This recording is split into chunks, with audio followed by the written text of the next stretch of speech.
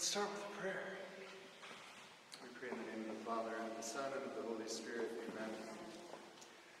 Good and gracious God, we lift our hearts as we gather in your house, in this sacred space, mindful of your blessings, mindful of your presence, mindful of your call, mindful of the ways that you make yourself known to us in so many ways throughout our lives. We praise you for the gift, the many gifts of your sacramental presence to us. Pray for your Spirit to be upon us tonight, to open our minds and our hearts to the beauty, to the significance, to the immense meaning of every aspect of our worship, especially as it pertains to the holy sacrifice of the Mass. Pray for your Spirit to be with me, that my words might be your words, that all that I might speak to might be in accordance with your will. Pray for your Spirit through the intercession of our Blessed Mother, who always points us in the direction of your Son's will, of her Son's will. As we pray, come Holy Spirit, come by the most powerful intercession of the Immaculate Heart of Mary, your well-beloved spouse. Come, Holy Spirit, come by the most powerful intercession of the Immaculate Heart of Mary, your well-beloved spouse. Come, Holy Spirit, come by the most powerful intercession of the Immaculate Heart of Mary, your well-beloved spouse. St. John the Baptist, pray for us. In the name of the Father, and of the Son, and of the Holy Spirit. Amen. So just a couple of disclaimers as we begin this evening. This whole idea actually originates from something that I've been doing with the RCIA candidates throughout many years of my priesthood in various parishes that I've been. So originally it was something that I kind of started doing just in a way to speak to them about the meaning behind so many aspects of the Mass. So that's kind of the gauge of tonight, in a sense.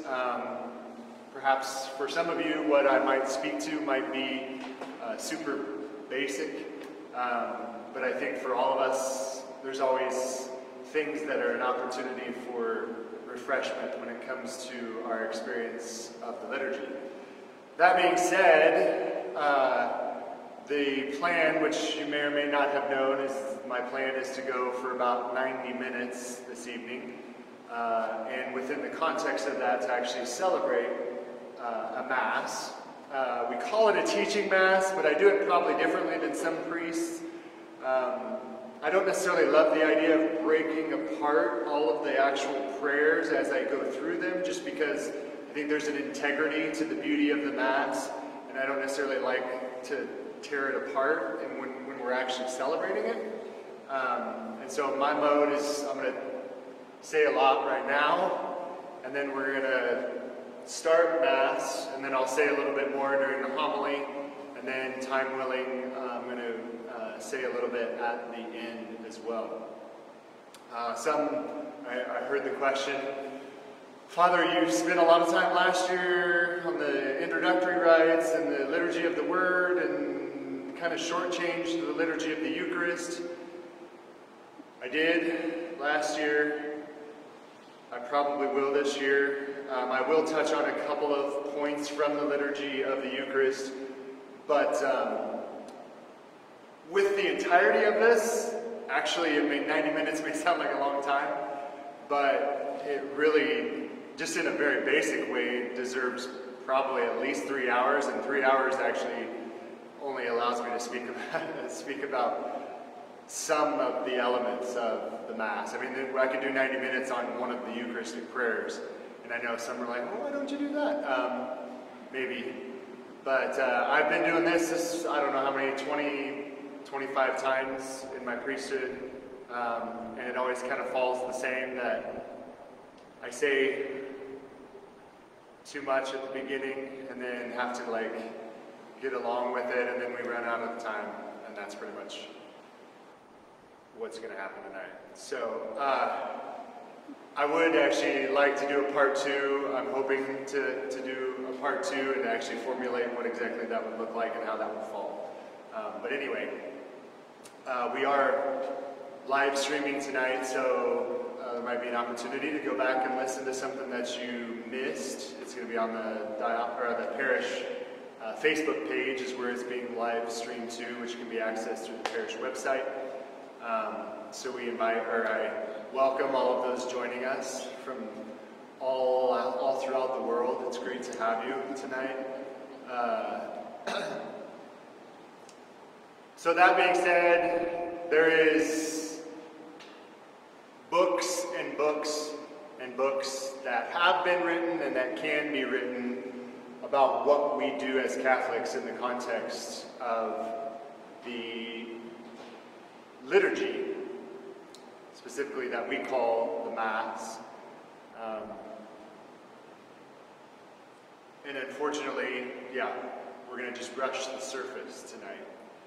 I do hope to have an opportunity for some questions, and it may have to be like after time or whatever, but we'll see how it goes.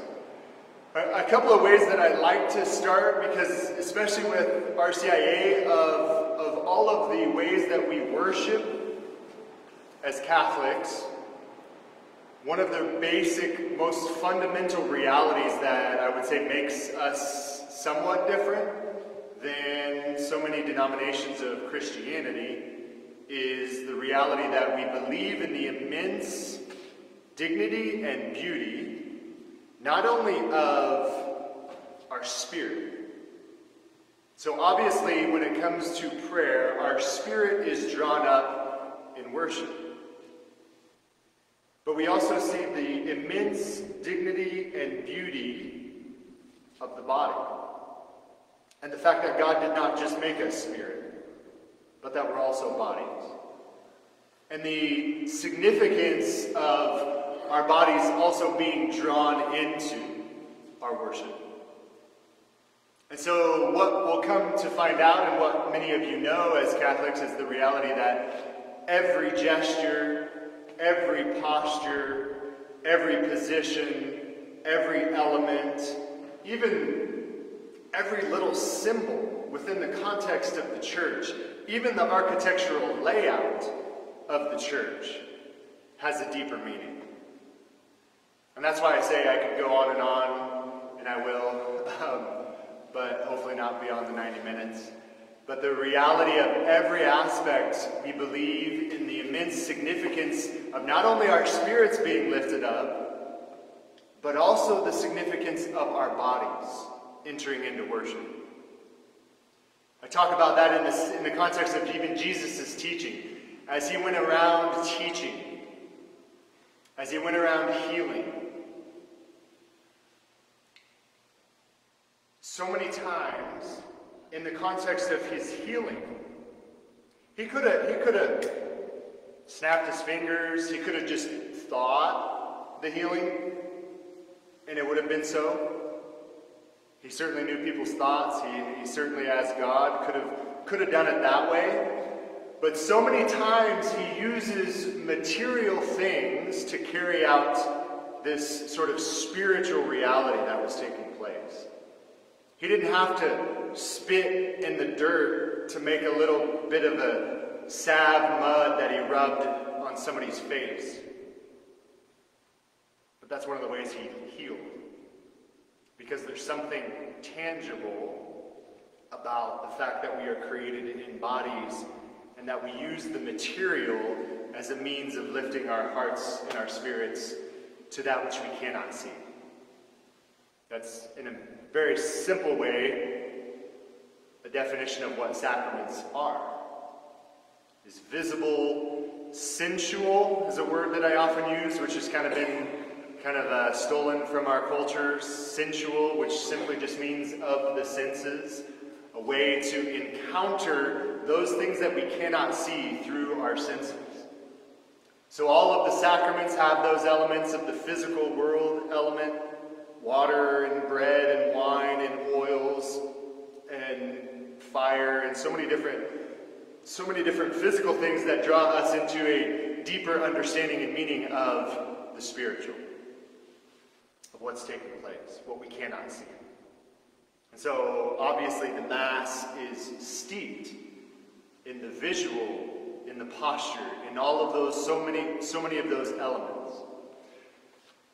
The danger that carries with it, because there is a danger of us not only being spiritual worshipers, but also bodily worshipers, is when you start to do stuff with your body, and you do it enough times with your body, what happens? It starts to become routine. It starts to become a habit. What happens when things become a habit? Then we sometimes disconnect our brains, our hearts, from what we're doing. I know that probably isn't the case with all of you. I'm being sarcastic because it's the case with all of us. From the very gesture of entering into the church, into the physical church, I don't know if you dipped your hand in the common water bowl and splashed some on yourself. Did you think about that? What you were doing there? If you're a normal Catholic, there's a chance that you didn't, because of that tendency of habit sort of taking over. But that's one of the things, I think one of the beauties of things like this is an opportunity to be reminded of what we already know, what we've already learned, and to sort of just be reminded of those things because of the deep and immense power that they contain and meaning that they contain. So certainly, as many of you already know, those fonts are filled with the holy water, which is the reminder of our baptism. And the reality is that in ancient times, even before you could enter into worship in a Catholic space, before you could technically walk into the formal church, you had to go through the waters of baptism.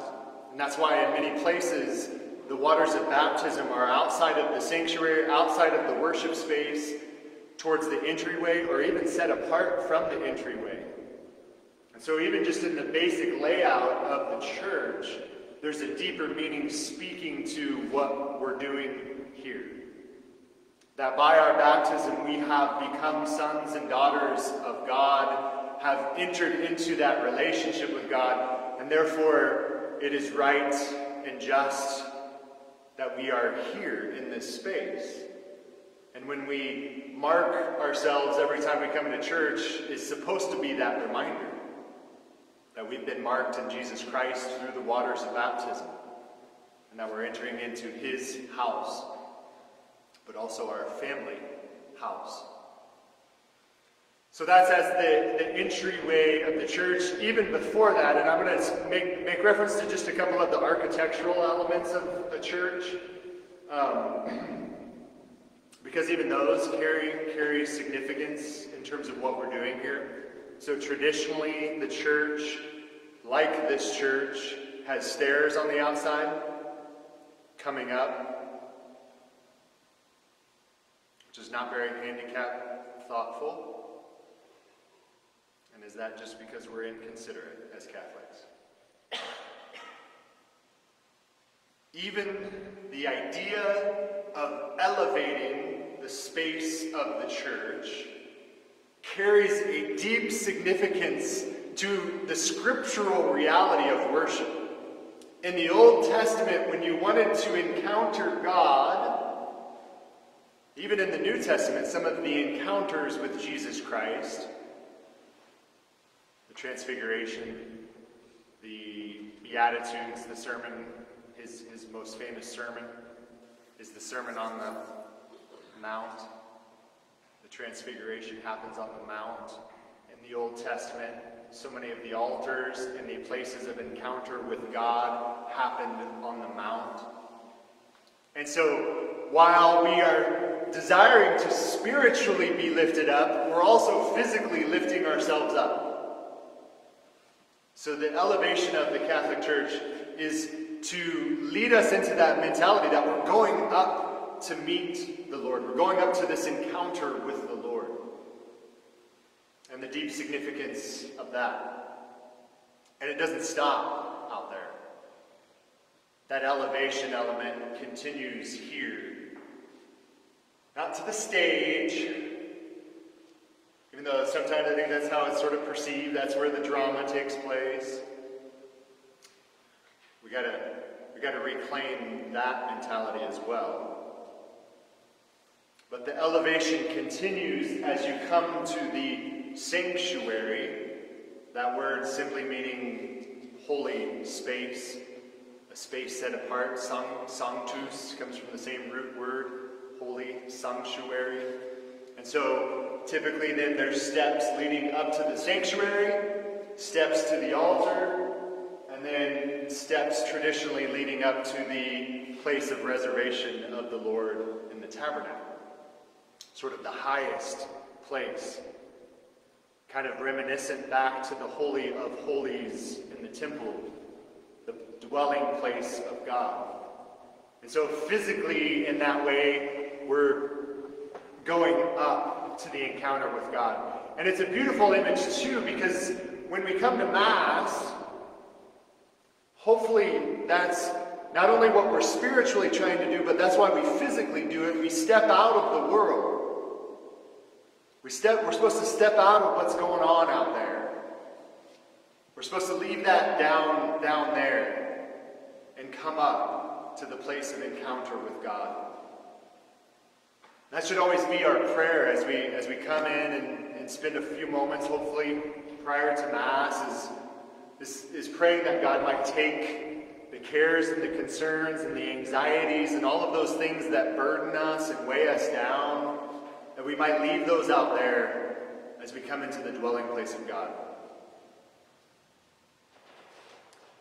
Even the place where you're seated. I know some of these things I've talked about in homilies, so you remember it all, right? It's called the nave. I see a couple of people mouthing the answer. Good job.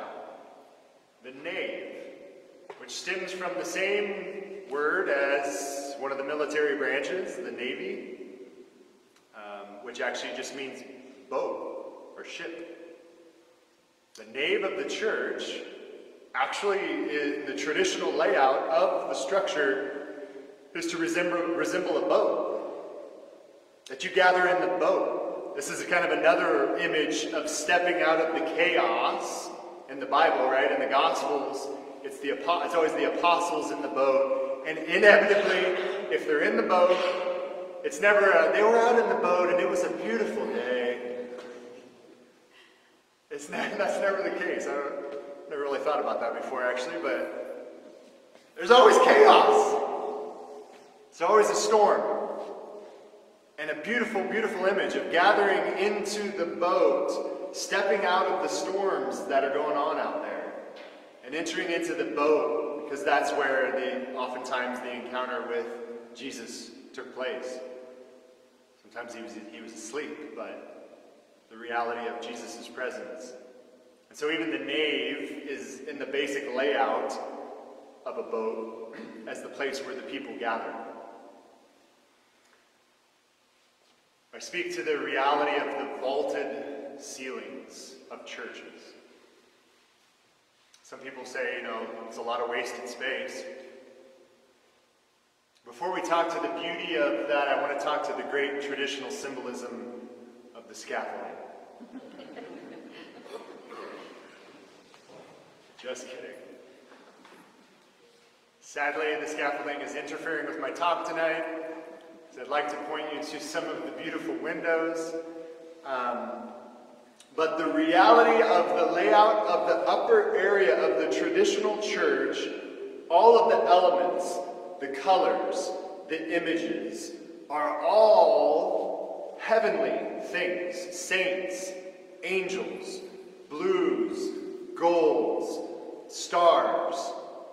All of those images images, the beauty of those images, lifting our minds and our hearts to the fact that this encounter is not just a worldly encounter. It's not just a gathering of people to come to socialize, to visit with your friends and your family members. It's not just a horizontal relationship gathering. But it's a divine gathering. And the church is laid out to draw us into that image. And so yes, your mind is, your eyes are supposed to be drawn up to the beauty, to the significance of the heavenly realities when we look to the ceiling of a Catholic church, to the windows of a Catholic church. And so that's the significance of the saints that line the windows of our church and those upper windows. It's a reminder that we're gathering here on earth, but it's not just an earthly gathering. Every Mass, there is this connection, this mysterious connection with the heavenly realities. We don't just sing about it as some saying or phrase, the feast of heaven and earth, but it is the reality of what we actually believe. I always speak to that, especially with those who have lost loved ones. There is no place on earth. Perhaps one could argue that the cemetery is actually the place where we can kind of encounter them in a unique way, but more profound than that, because we believe that their spirits are no longer there at the cemetery. That the heavenly realities, the prayer of the Mass, is the most close that you can possibly be to your loved ones who have died. There's no place that we can be closer to them in prayer and in worship than in the context of the Mass. That's what the windows, in a sense, are supposed to symbolize. That the angels and the saints gather with us in worship. And our prayers say the same. And so the physical layout, the architecture of the traditional Catholic Church carries a deep meaning. I mean, an entire talk could be on just the architecture of this church. And I've already used 23 minutes, and I haven't even talked about the Mass yet. That's how it goes. And so the beauty of all of those pieces are what are supposed to lead our bodies into the worship that we are about to encounter in the Mass. And so we, as I already made reference to, we sign ourselves with the waters of our baptism. We come to the pew and we check in, right? You know how you check in when you get to church and you get to your pew. You got to check in, which is do this. Did you know that the genuflection has nothing to do with your pew? Even though sometimes Catholics, they only genuflect when they come to the pew. But if we enter into any Catholic church that we're visiting, that actually should be the first gesture that we do. Has nothing to do with the pew. Has everything to do with what we believe is up there in the tabernacle. The real presence of our Lord in the Blessed Sacrament. And so that's obviously, as many of you know, what that gesture is about. In the Scriptures, it's at the name of Jesus, every knee shall bow, every knee shall bend. So we believe in the immense presence of Jesus. This ancient sign of worship is done before our Lord in the Blessed Sacrament.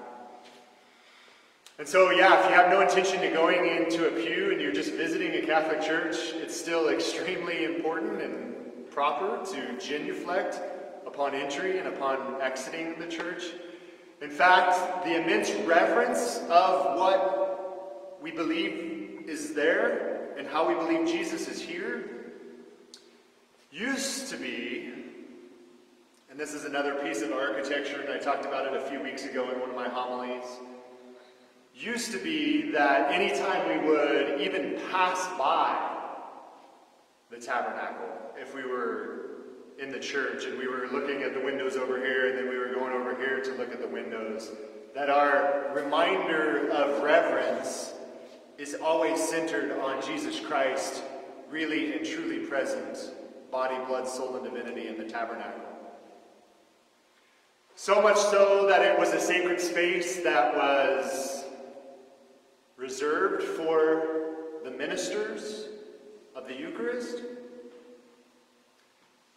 I think we've lost a little bit of that.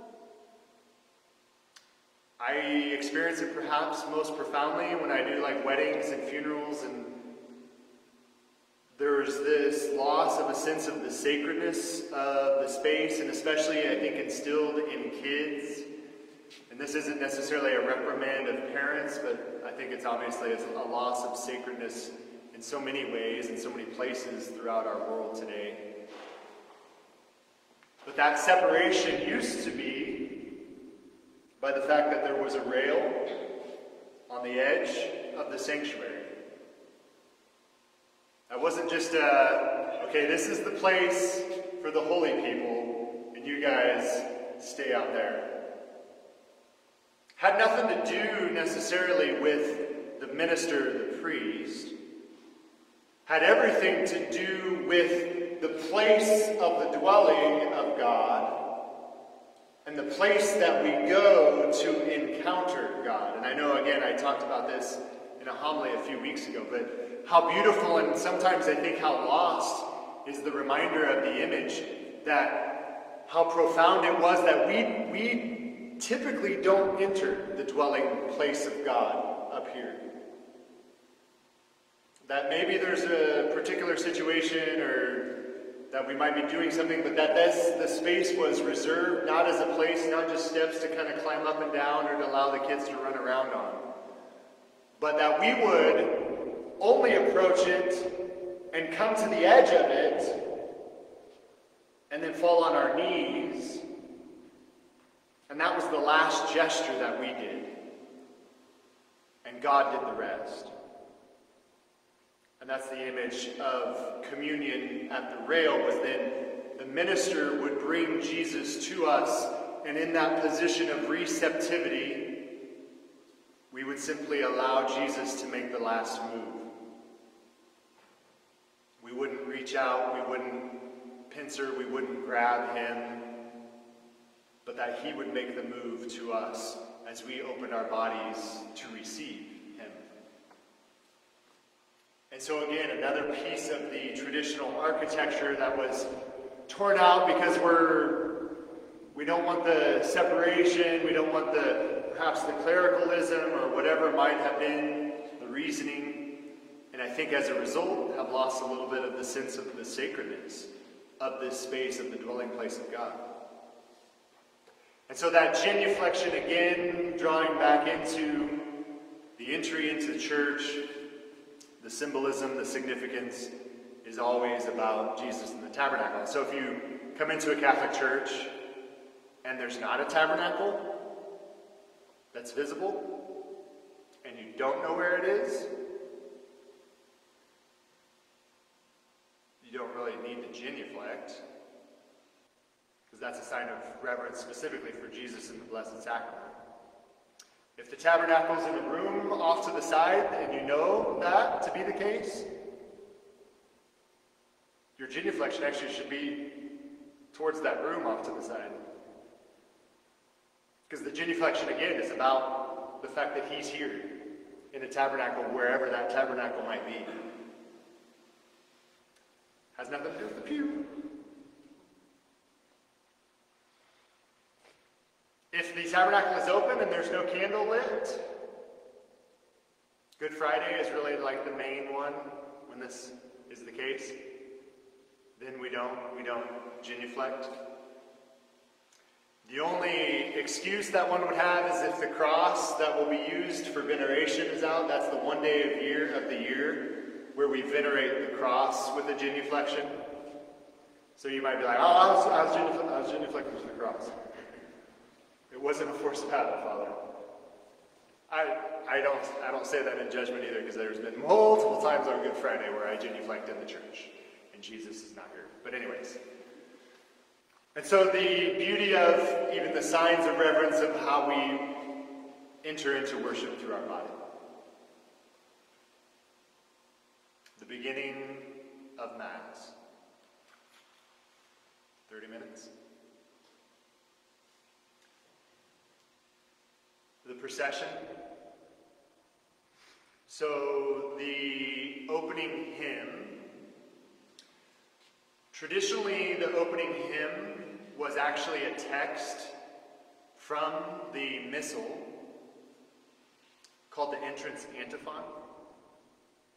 And it was specifically chosen scripture that ties into either the feast, the season, or the particular liturgy that's being celebrated. So every Mass that we celebrate has an entrance antiphon. That's traditionally was chanted as a drawing us into the specifics of that Mass or the particular season that we're celebrating.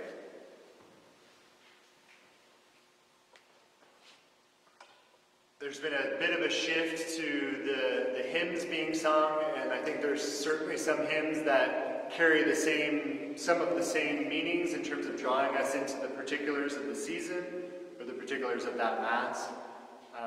But that's why if you hear like that verse that's chanted at the beginning of Mass, it's not just a random thing that the cantor thought they would do, but it's actually specifically an assigned entrance antiphon for that particular Mass. And oftentimes there would have been an antiphonal singing of that as part of the procession and the entry into Mass. The procession itself, you stand up, right? And you know why you stand up in that moment? Because it used to be that when important people entered the room, that you would stand in reverence of them. So like technically if the bishop enters the room, you would, technically you're supposed to stand. It used to be that when a woman entered the room, out of respect for her dignity, that the gentleman at the table or the people would stand. And so because of the significance of the priest, it's kind of a big deal. You stand up, right? No. That's not why you stand at the beginning of Mass. And the procession of the priest and the ministers coming forward is not just, oh, I was out there gathering and greeting people and I need to find a way to get to the front for Mass, so why don't you sing a song and give me some traveling music? No. It's actually intimately tied into the idea of procession. Every Mass begins with a procession. In fact, some of the Masses in various liturgies throughout the year actually have a full-scale procession where people gather somewhere else and then with the ministers actually process into the church. That's actually, in a sense, the most appropriate way to enter into Mass, because it's that reminder that we are pilgrims. We're on a journey. Yes, in the context of this Mass, but specifically throughout our lives, we are pilgrims on a journey, and the procession, in a sense, is a reminder to that at the very outset of the Mass, that we're not made for this world. We're simply processing through. Who do we follow behind in procession? That's why the crucifix leads the way. So we follow behind Jesus. He leads the way in the procession. And so standing is sort of the remnant of the participation in that procession, reminding us that we are also processing through this life to eternity with God. So that from the outset is sort of the first gesture of the Mass. And then we begin by signing ourselves with the sign of our salvation, the cross, the most basic, but perhaps most profound prayer. There's books that are written about the sign of the cross. And one thing that I would say with the sign of the cross is that gesture is again the mark of our baptism when we were signed in the cross of Jesus Christ, a reminder of that. But it is profoundly significant, even within the context of spiritual warfare, the spiritual battle that we believe is rampant in the world around us. There's perhaps no more profound a prayer when experiencing temptation, when experiencing spiritual attack, than to sign ourselves in our salvation in Jesus Christ and to pray the sign of the cross. Now, I know there's all kinds of other prayers that we're given that are means of spiritual battle, spiritual warfare, and those are all great.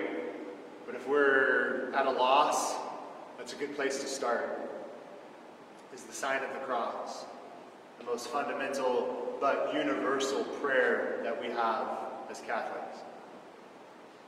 Much could be said about that, but moving on to then the greeting of the priest, the beginning of Mass. Something to the effect of, "The Lord be with you." Very nice.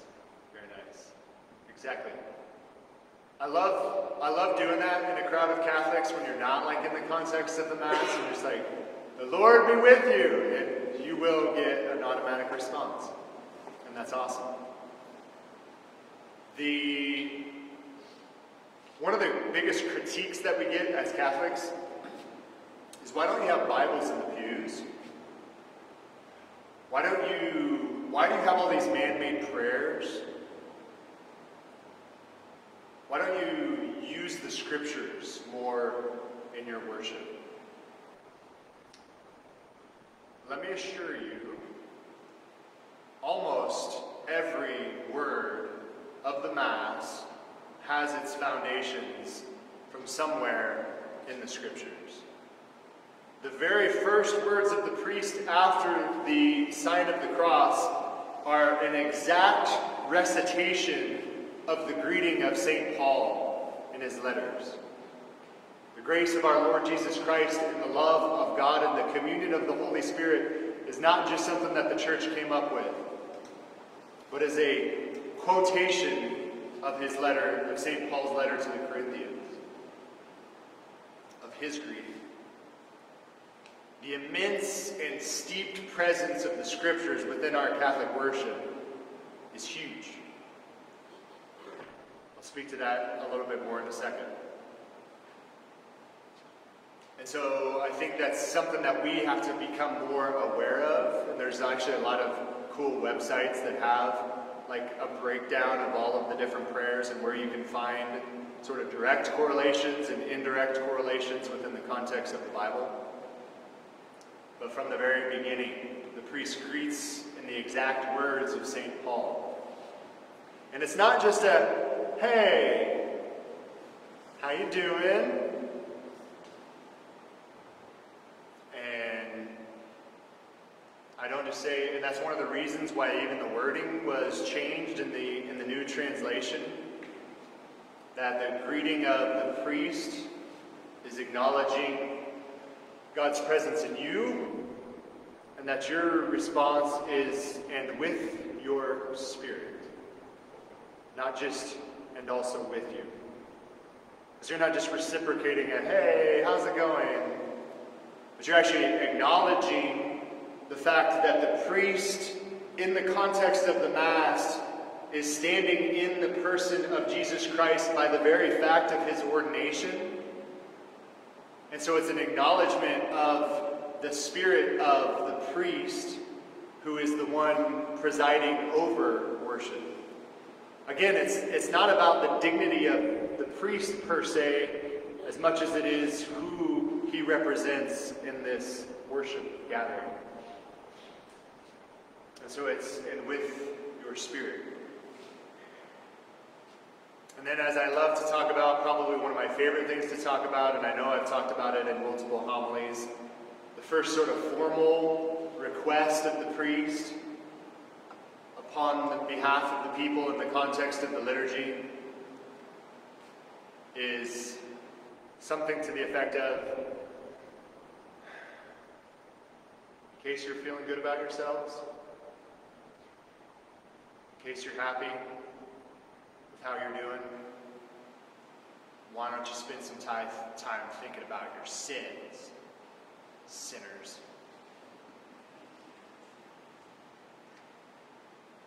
I think of all of the things that are bizarre in Catholic worship. To me, that's like one of the ones that slaps me across the face from the very outset. The very first thing that we do in the context of the worship is the priest says, think about your sins.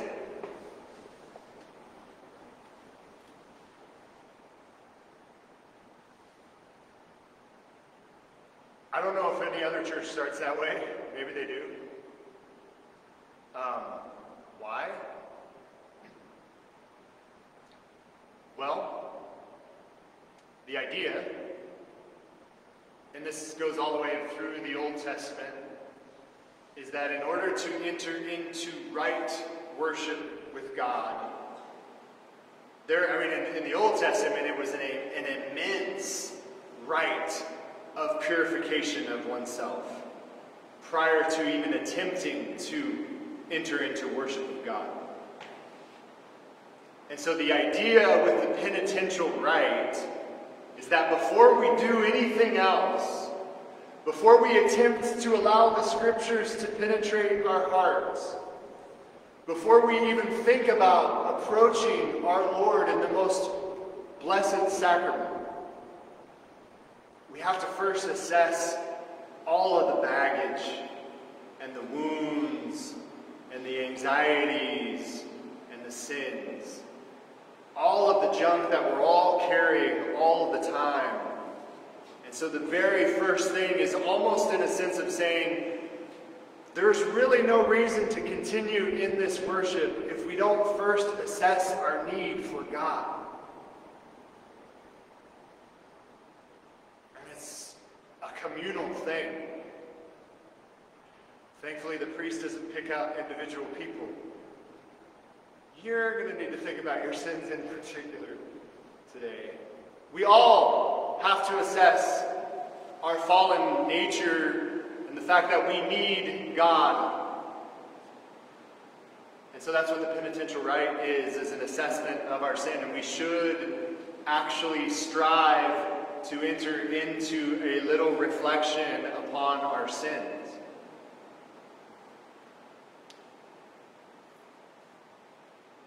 It's funny because when I'm up here talking about the Mass, the phrases that we say like thousands of times in our priesthood, I can never call them to mind like on point.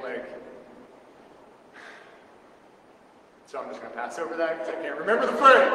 Anyways. But the priest ends that little time of reflection, and it should be a little bit of a time of reflection on our sins. That's kind of a pet peeve of mine, is that the priest says, let us prepare ourselves to celebrate the sacred mysteries. Let us call to mind our sins. Lord, have mercy. Christ, have mercy. Lord, have mercy. Almighty God, have mercy. It's just like sort of skimmed over without even allowing for an opportunity to pause and to consider the sins that weigh heavy on us. And then that prayer of absolution, there is actually within the context of the penitential rite, the priest prays a small prayer of absolution. May Almighty God have mercy on us, forgive us our sins, and bring us to everlasting life. We do believe to carry the absolution of God for venial sin. Now, within the context of the Mass, we believe in the forgiveness of venial sin in that absolution prayer. And that if there's grave sin, that before we would attempt to encounter our Lord in the Blessed Sacrament, before we would attempt to receive Him in Holy Communion, that we would receive forgiveness from that sacramentally. but I'm getting ahead of myself. And so the priest prays that prayer of absolution, and the people on any given Sunday or throughout the season of Easter, your response to the forgiveness of God's sin is something to the effect of,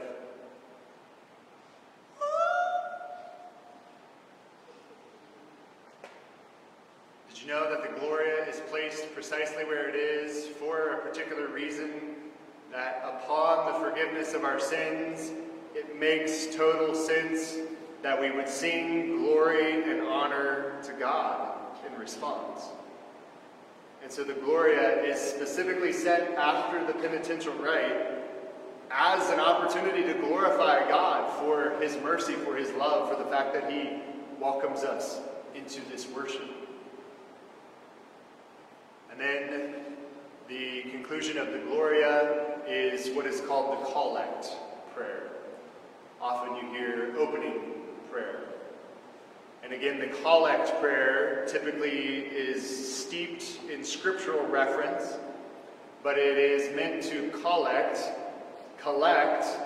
our thoughts and sort of gear them and direct them into the liturgy of the Word. So often, the collect prayer, and this is a challenge because we have a 3-year cycle, and there's only one collect prayer, and so it oftentimes will reference scriptures from maybe one of the cycles of readings, but not all of them. So they don't always directly relate to the specific, but they do relate to the scriptural readings that we are entering into. That collect prayer is supposed to collect our thoughts and direct us into the liturgy of the Word. And so while we've been standing for all of these parts because we're participating through our prayer, through our words, at the time of the liturgy of the Word, we are seated because that's the position of receiving. And so we sit for the liturgy of the Word. I made reference to it.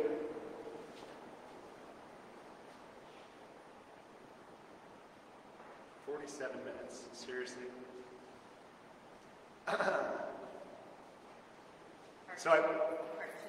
Yeah, I know, part 6. We'll be here every Monday night for the next. So, the liturgy of the Word, what I'll say about the liturgy of the Word is, again, going back to that critique that we receive as Catholics, is why don't you read from the Scriptures?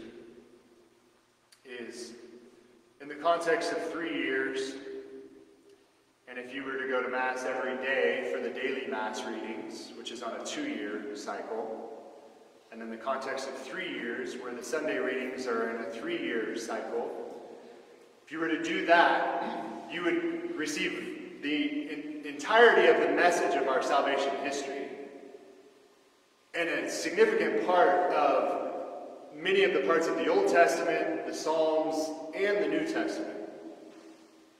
And my challenge is always to show me a denomination of Christianity that is hearing more of the Scriptures proclaimed in the scheme of 3 years than our Catholics. And I don't just say that as like a boast. Recognize. I say that because I think a lot of Catholics don't realize that. That in the context of our 3-year cycle of Scripture readings for the Sundays throughout the year, we are receiving an immense amount of the Scriptures. The reason that it's put into a missalette is the idea that it makes it easier to follow the readings as we go through. Is it okay to bring your Bible and follow the Scriptures that way? 2 thumbs up. Go for it. In fact, I think one of the most profound things that you can do in preparation for Sunday Mass is actually read the readings ahead of time. I don't think there's anything more profound that you can do in preparation for Sunday Mass than that, because inevitably, when you've read them ahead of time, when they're proclaimed from the ambo, if you're like me and can kind of sometimes zone out, I mean, I used to, obviously, before I was a priest. If you've heard it before, if it's familiar to you, if you've just read it a couple of days ago, it'll draw you back in. Oh yeah, I read this. Oh yeah, I reflected on this. And it draws us back in to those readings. We always have, except for the season of Easter, typically then an Old Testament reading, then a reading from the Psalms, then one of the epistle readings of either St. Paul or the other epistles, and then a gospel passage from one of the four gospels. As I've spoken of before, the cycles are in accordance with the synoptic gospels. Sorry, I pause on that word because my scripture background was horrible, even when I went to seminary. Like this is why it takes so long. I went to my interview for seminary. I can't believe I'm saying this on live stream. That's awesome. And then one of the questions was, now, in your understanding, why is there a difference between the synoptic gospels and John's gospel? And I had never heard the word synoptic gospels in my formation to the point of going to seminary. And I don't say that to shame you if you've never heard it, because it's not something that's frequently talked about unless you've entered into study of the scriptures and the gospels. Easy way to remember that: synoptic, S-Y-N. Syn is a prefix of synonym, similarity, synonym. Optic, the way we see it, viewpoint, similar viewpoint. The synoptic gospels are the gospels written from a similar viewpoint. Matthew, Mark, and Luke are the three gospels that overlap each other in so many of the stories that they tell and the viewpoint that they come at. I wasn't going to talk about that. But I have all kinds of time, so. So I'm going to pause there at the Liturgy of the Word, and the conclusion of the Liturgy of the Word comes after the scriptures are proclaimed, and we then profess our faith, the Nicene Creed, which again, much could be said about the many different texts within the Nicene Creed. But the only thing that I'll say about that is how beautiful it is that Christians, ever since the Council of Nicaea in the 4th century, have been professing the same words of faith throughout the centuries within the context of our worship. And that's pretty awesome. And so I challenge you in the context of Sunday Masses and Solemnity Masses, when we profess our creed, is to think about the reality that these are words that have been proclaimed by saints throughout the centuries, and we have the honor, the privilege of saying these words of what we actually believe about our God that has been revealed to us. It's pretty awesome. And then the petitions are meant as the opportunity to lift up our intentions as we prepare ourselves for the liturgy of the Eucharist. These are the things that we should be on our hearts, that we're praying about as we kneel and come before our Lord in the Blessed Sacrament.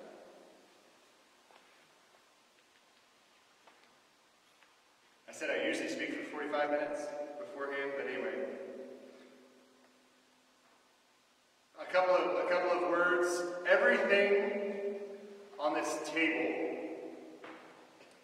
and everything in terms of the context of the liturgy of the Eucharist that the priest is doing, and the gestures and the positions and such, all of them speak to the reality that this isn't just bread, this isn't just wine, but that through the consecration of the Mass, this becomes the real presence of Jesus Christ, the most miraculous presence of Jesus Christ that we can encounter on this earth.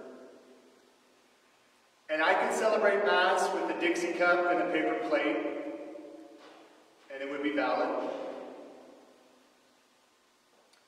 But the reason we use gold and silver and shiny chalices and the reason for even just these cloths and adornments and the beauty of vestments, all of those things are tied into the basic fundamental reality of, again, the sacramentality of who we are.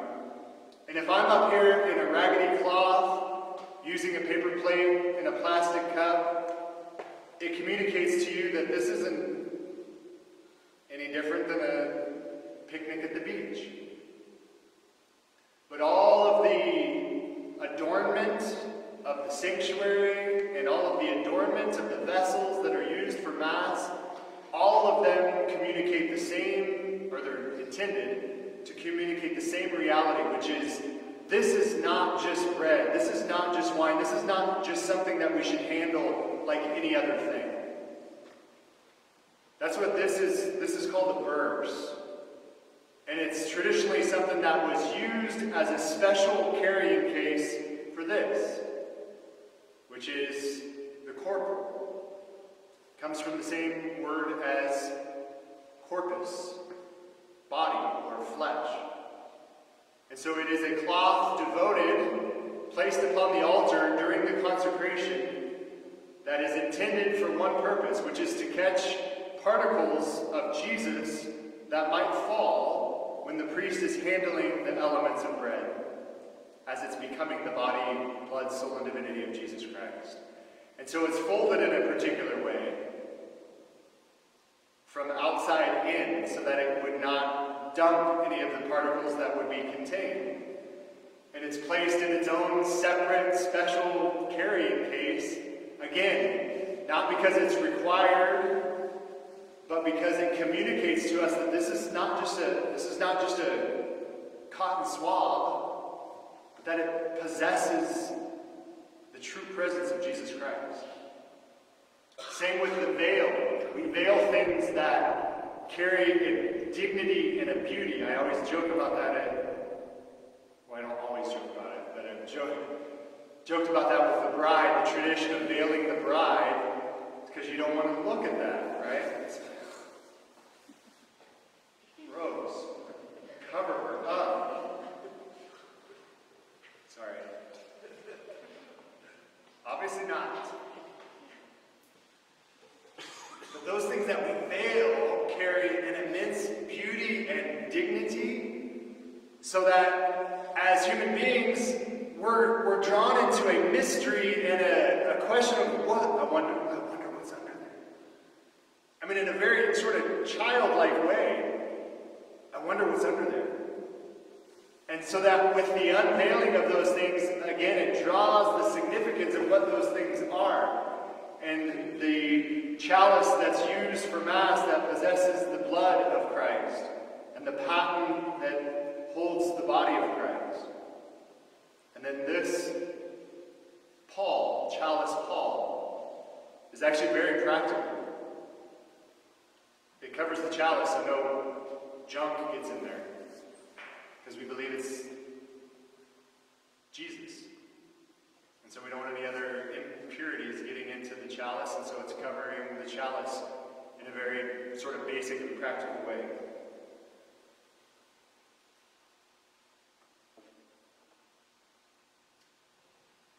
Got no time. Last thing I'll say before the vestments is, I know one of the questions that I get, and it's in the exact same vein as what I've been talking about, is some people see that I hold my fingers like this after the consecration. It's not required. It's something that was part of the extraordinary form prior to the Novus Ordo, a gesture. But it's actually extremely just practical in a sense. Is that if this is Jesus, again, every particle of the sacred host is fully and truly Jesus. Every visible particle. And so, after I've handled the sacred host, after it's been consecrated, I keep my fingers closed, until I've had a chance to purify them.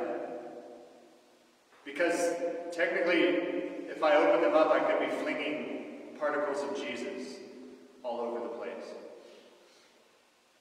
It's, in a sense, a very practical thing. It's something that speaks immensely to me because it speaks to the reality that I can't touch this in the same way that I touch my supper. I can't touch this in the same way that I touch anything else. If it is what we say we believe it is. And I use that as an opportunity for reflection for yourself when you come forward to receive Him. Do we think about that? The normative way of reception of communion, still to this day, the normative way of receiving communion is actually to receive on the tongue. The exception that was allowed to certain churches, including the United States Church, was to receive in the hand. So it is an acceptable way to receive our Lord. At the very least, if you do receive in the hand, considering the fact that all of these things are communicating that this is not just bread, is at the very least that we're paying attention, if we're receiving in the hand, that we're paying attention to possible particles, because it's fully, truly Jesus. That it's something that's actually crossing our mind as we approach our Lord to receive Him.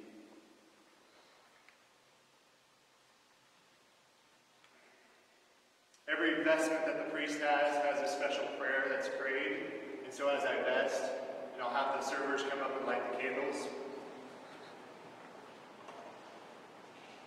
I don't usually get dressed in front of the public eye. But there's a beauty even to the, I need this.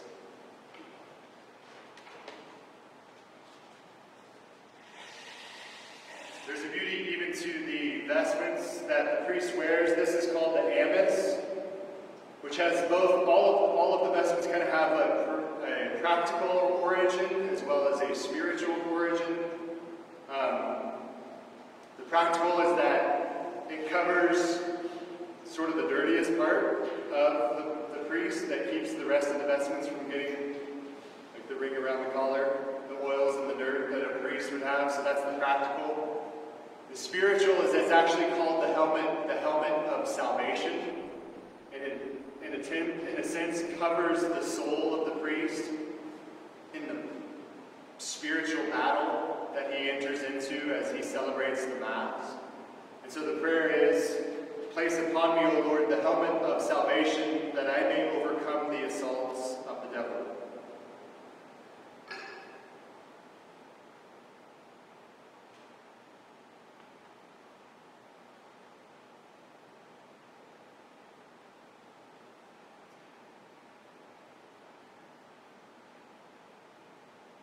I'm just thinking to myself, for just a future reference, future note to myself, was now doing the teaching Mass right after the week I was on silent retreat. Because I'm all fired up, full of words that I didn't get to say last week. So I don't usually go this long on the front end of it.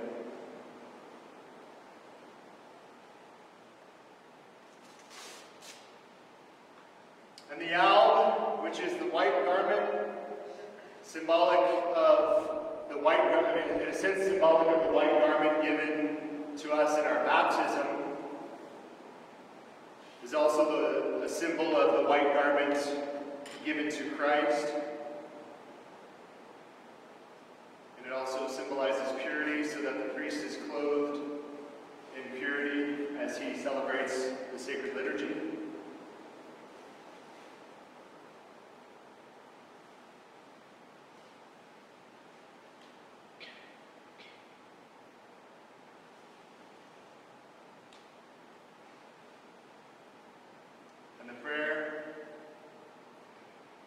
Make me white, O Lord, and cleanse my heart, that may be made white in the blood of the Lamb, I may deserve an eternal reward.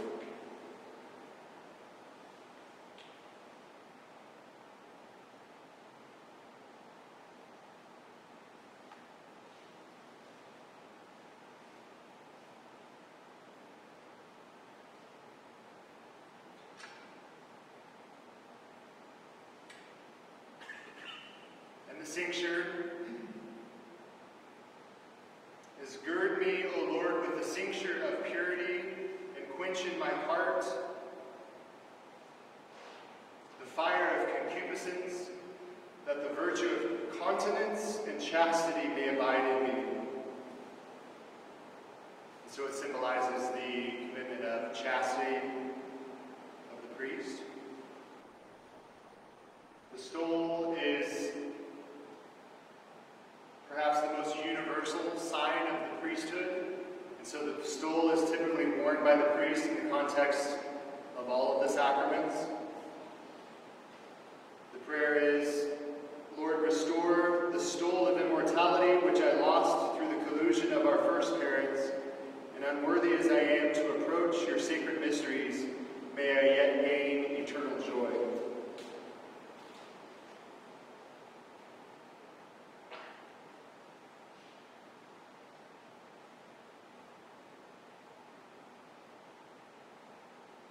And then the chasuble, which follows with the stole and the colors of the liturgical year, which I have no time to talk about,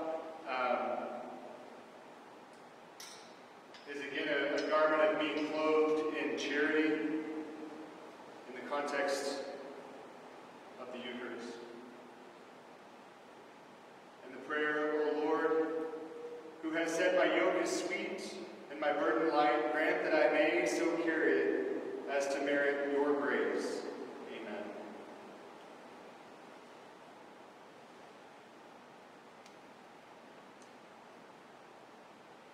The Mass is the greatest prayer that we have as Catholics.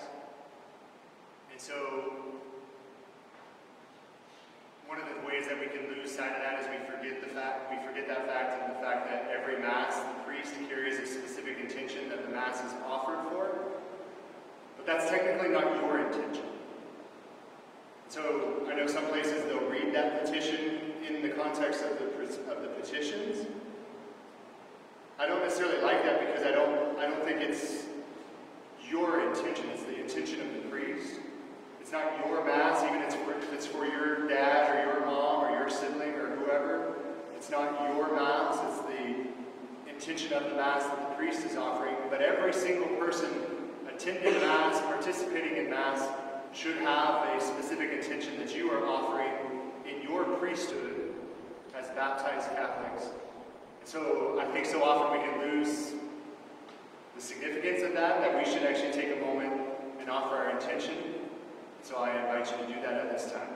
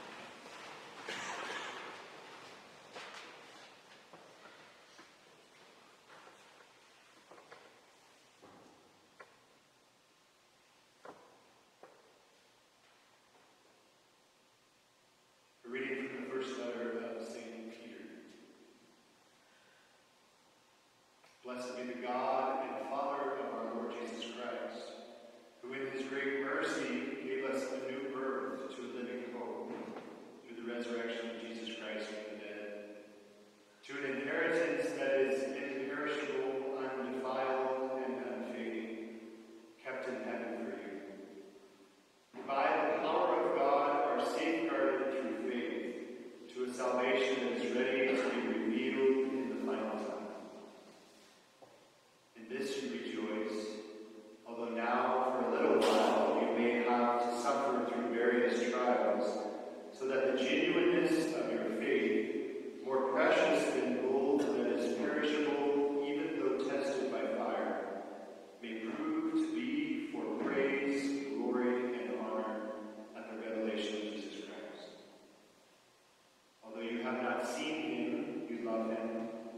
Even though you do not see him now, yet you believe in him, you rejoice with an indescribable and glorious joy as you attain the goal of faith, the salvation of your souls. The word of the Lord. Thanks be to God.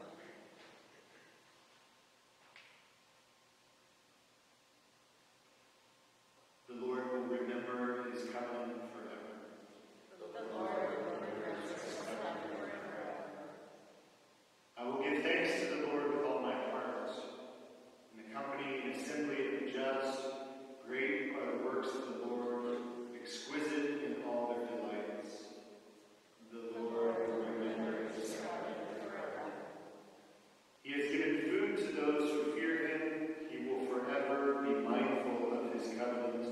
He has made known to his people the power of his works, giving them the inheritance of the nations. The Lord will remember his covenant forever. He has sent deliverance to his people. He has ratified his covenant forever. Holy and awesome is his name. His praise endures forever. The Lord will remember his covenant forever.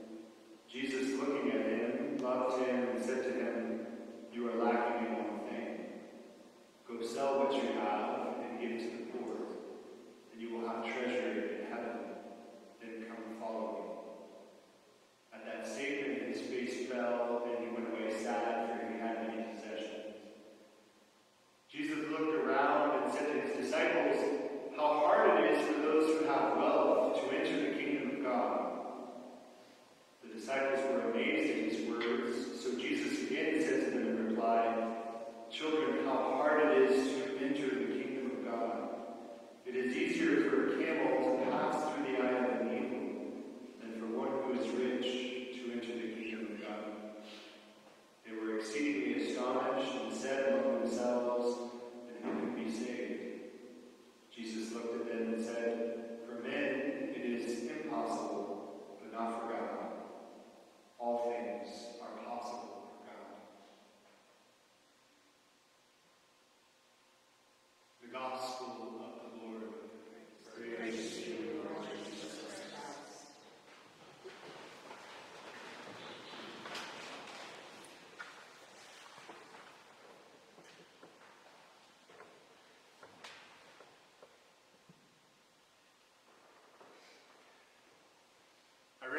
I've already used up my homily time.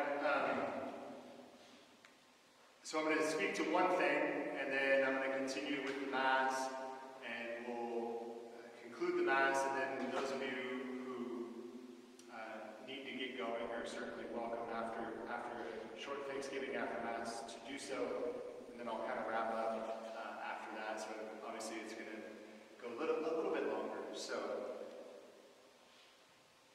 the one thing that I wanted to speak to is, in a very basic way, the purpose of the Mass. And this is something, actually, there's a talk by Father Mike Schmitz, who, if you've heard of him, he does the Bible in a Year podcast, and he gave a talk at one of the Sikh conferences a number of years ago. He basically spoke about the Mass, and he spoke to the reality of the purpose of the Mass can be somewhat lost because of the fact that we tend to come to Mass, even from the earliest stages of our lives as children. And when we're in the pew, and we might be screwing around, and mom or dad, taps us on the ear, or pulls the ear, and says, "Watch." I don't know if you've experienced that. Watch what Father's doing. And so whether consciously or subconsciously, even from the earliest stages, we have a tendency to come to Mass to watch. As I made reference to at the beginning, as if it were some drama that we were sitting in an auditorium observing. And it's not the purpose of the Mass, is to watch what the priest is doing at the altar. It's actually, as I made reference to as well, in your priesthood as baptized, what is the role of the priesthood? There is only one role of the priesthood throughout there's lots of smaller roles, but the significant role of the priest in the Old Testament was to offer the sacrifice. Offer the sacrifice. I never put the microphone underneath my alb, and it's really weird. I never vest while I'm trying to talk into the microphone. Anyways.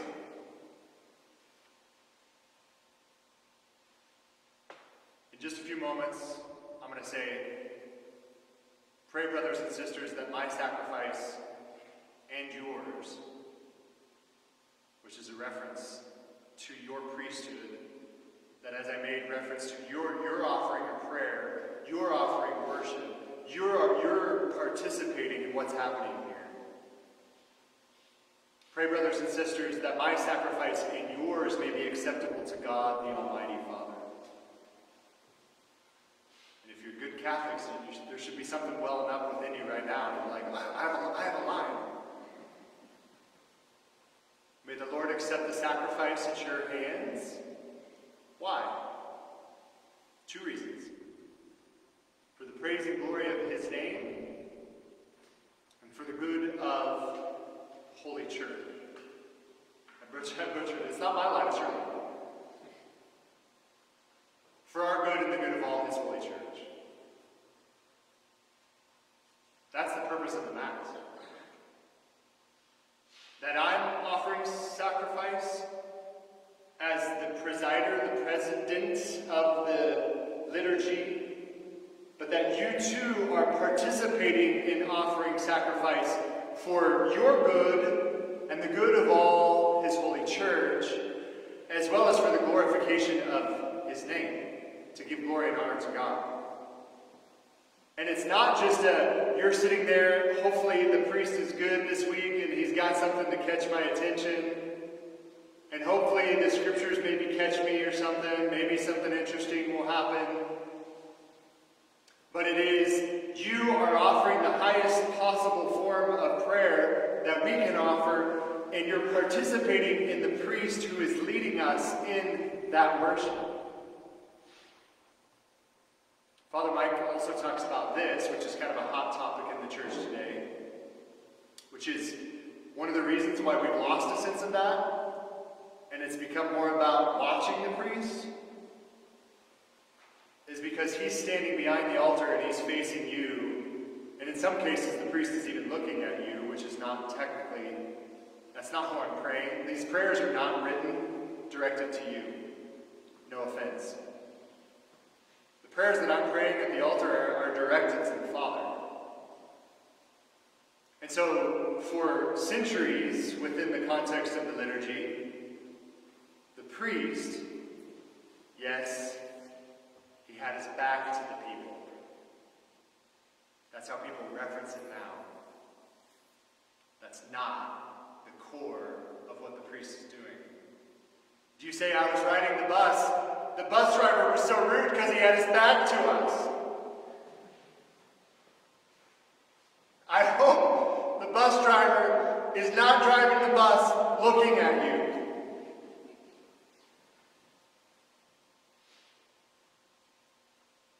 And so some of the reason that we've lost a sense of that you're participating in the offering of the sacrifice is because even just the physical disposition is for you to be seated watching.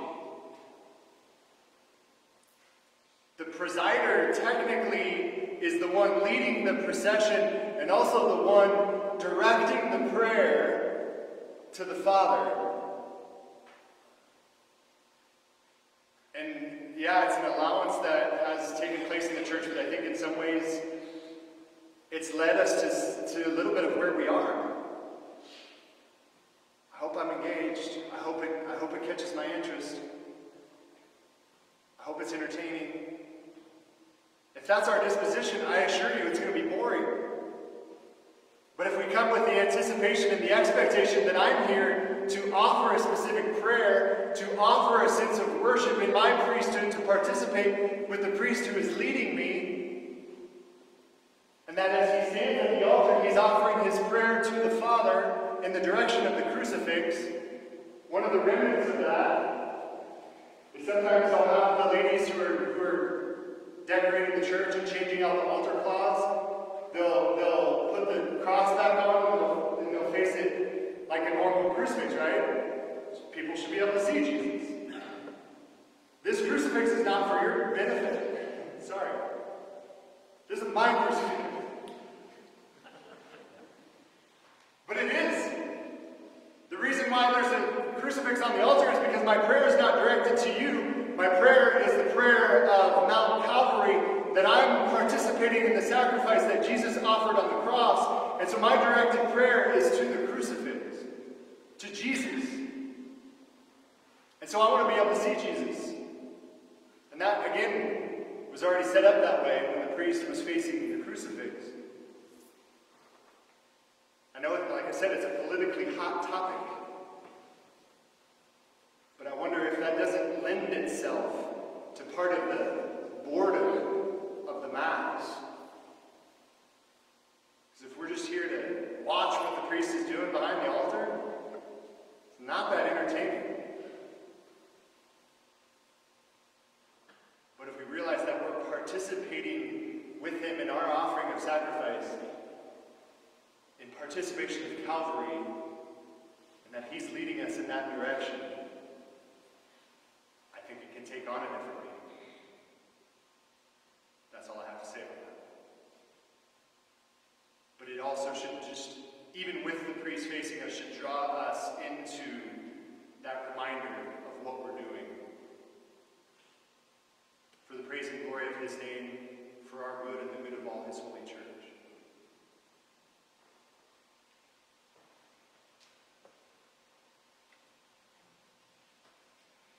Let us stand and offer our prayers.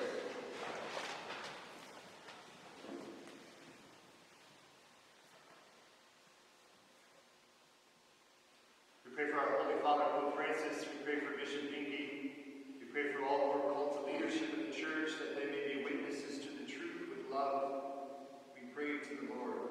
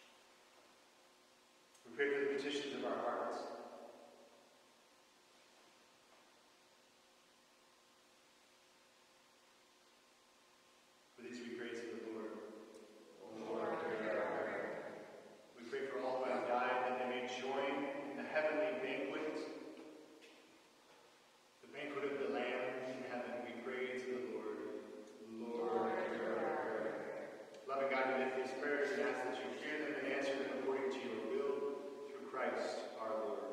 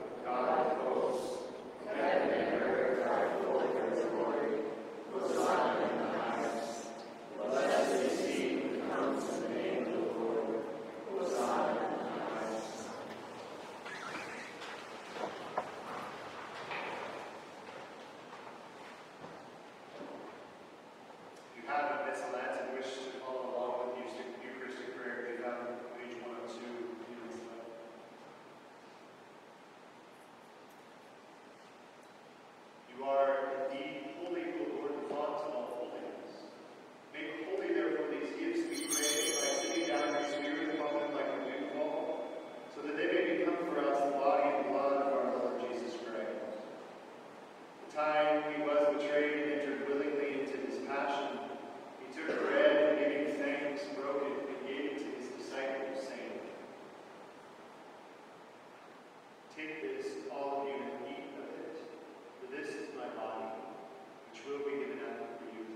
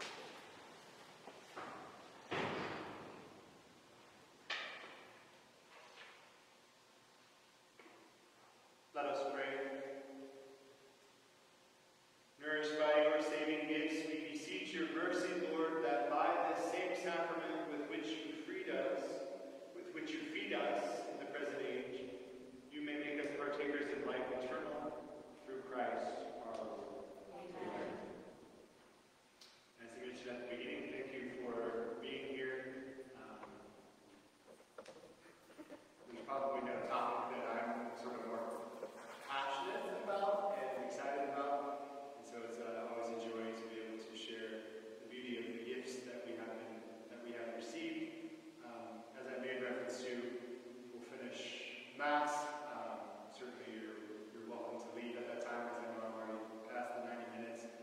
But I'll come back and just wrap up, hopefully in 10 minutes, 15 minutes, 45.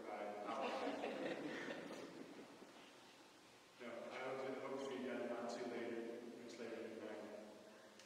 The Lord be with you. Almighty God bless you, the Father, the Son, and the Holy Spirit. Amen.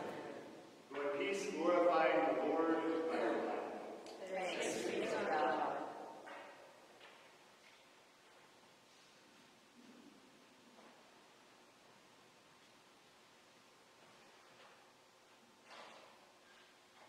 Saint Michael, the The archangel, defend us in battle. Be our protection against the wickedness and snares of the devil. May God rebuke him, we humbly pray. And do thou, O Prince of heavenly hosts, by the power of God, cast into hell Satan and all the evil spirits who prowl about the world seeking the ruin of souls. Amen.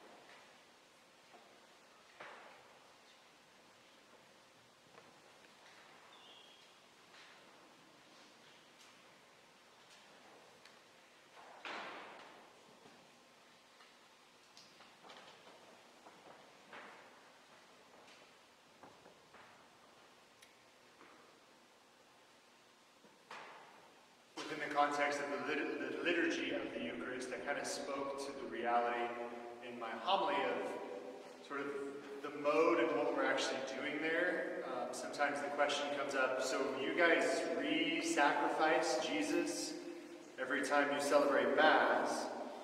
And the reality is, no. As the scriptures say, that was one sacrifice offered for all time. And so the Mass is not a re-sacrifice of Jesus, but it's a participation in what he calls the eternal sacrifice, the sacrifice for all time. And so it's a re-presentation of what took place on our behalf at Calvary in his sacrifice. And so that's the kind of the direction and mode of the liturgy of the Eucharist, that by doing the prayers that he commanded us to do when he said, "Do this in remembrance of me," which seems like a pretty simple command when it comes to our worship, that yes, we should read from the scriptures, yes, we should offer prayers, yes, we should praise him in song, but there's only one thing at his Last Supper that he really said, "Do this in remembrance of me," and that's the offering of what we believe to be the bread and wine, which becomes his body, blood, soul, and divinity. So obviously it's the core, the prayers of the altar, the core of the sacrifice of the Mass is the sort of the culmination or combination of what happened at the Last Supper and his offering of the sacrifice for all time at Calvary.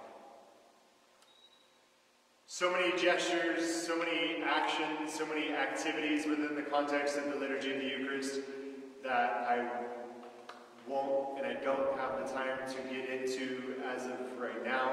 But all of the prayers, including like the Sanctus, one of my favorite prayers, the Holy, Holy, Holy, that it is, again, direct quotations from the scriptures, but a participation with the angels in their prayer in the scriptures. scriptures.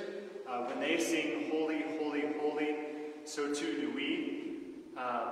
Right before we fall on our knees in adoration. So it's kind of a beautiful moment that we participate with the angels in that moment and then fall on our knees. One of those, why don't I pause for a moment and just see if there was any questions that came up. Things that maybe you saw, they're like, oh, he didn't talk about that, or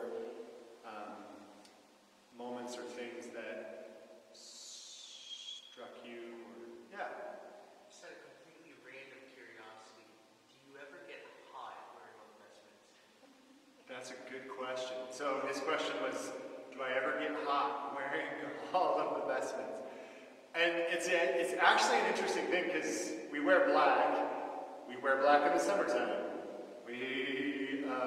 Black is absorbent of the sun and the light. It's interesting because one of the beautiful things about the human body is it's super adaptive, and it actually adapts to the environments in which you place it. And so while it's hot at times, I don't really think about it because it's just what I wear. And so yeah, I think probably I get hot, but I don't think I get as hot as maybe I once did because our bodies are super adaptive. I mean, it used to be that people, like men, wore three-piece suits like everywhere out in public back in the day, and it would have been super hot. But it's just what everybody did, and you get used to it, and your body adapts. So, glad you asked. Any other questions?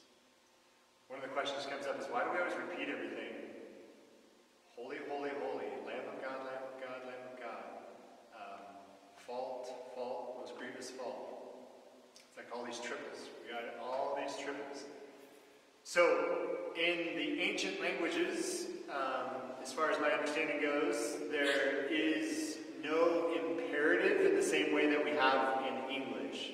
So in English, we just add an ending onto a word to intensify the word, like fast, faster, fastest. In the ancient languages, that is not the case. So in order to communicate faster, something would be repeated twice.